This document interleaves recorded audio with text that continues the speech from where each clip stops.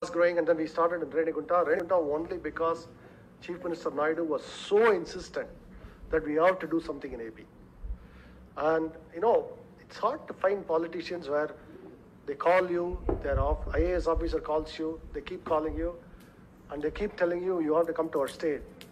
I wish our state had a chief minister like that. I'm telling you. You want to, you feel like you have to do something, right? So we started in Renigunta. It's true. Actually, it's true. The only reason we are there is because of Chief Minister's absolute persistence. Once he got hold of me, you won't believe, his son Lokesh sends me WhatsApp. When are you coming? What can I do for you?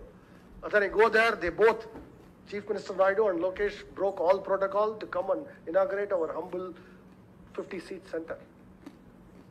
Okay?